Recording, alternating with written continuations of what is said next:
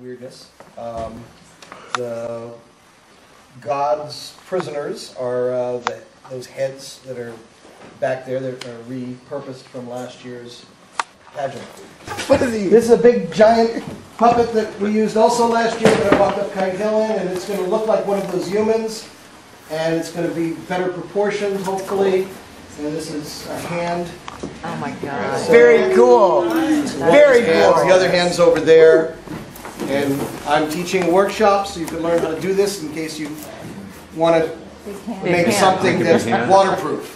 And then there's going to be some gods, and the gods, we're going to try and get at least 4 from different pantheons. I want to do Ganesh, I want to do Quetzalcoatl, I want to do Anubis.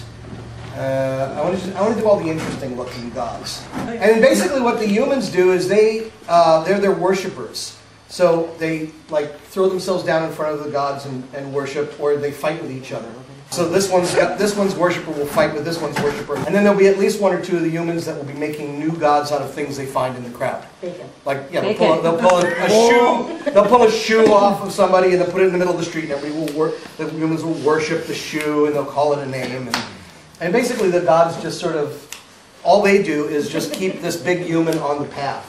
He sort of wanders all over the place, and the gods sort of keep him generally on the path. But the humans, who worship them, they get in the way.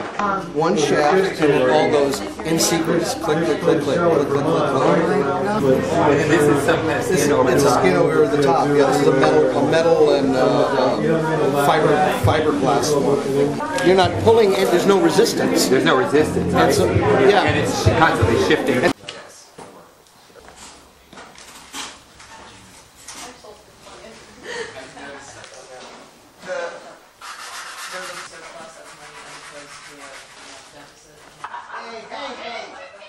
Usual photographers actually know how to behave themselves in the parade anyway. So.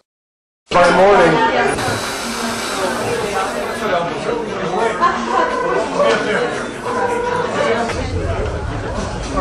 No, maybe this is a different one. Go forward,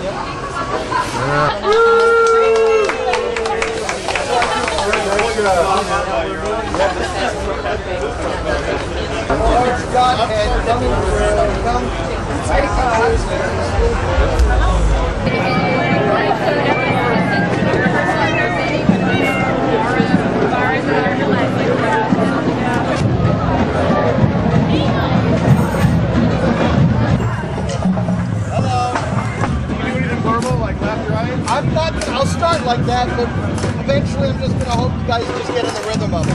Unless you want to do it. So the left leg moves forward, the right hand moves forward. When the right leg moves forward, the left hand moves forward. It's opposition. So what you can do is maybe point at them and go, like do your hands and go. They can see it and know what their rhythm should be. You set the rhythm for me, okay? Am I facing you or this way or this way? Oh, you're going to try and back up as much as you can.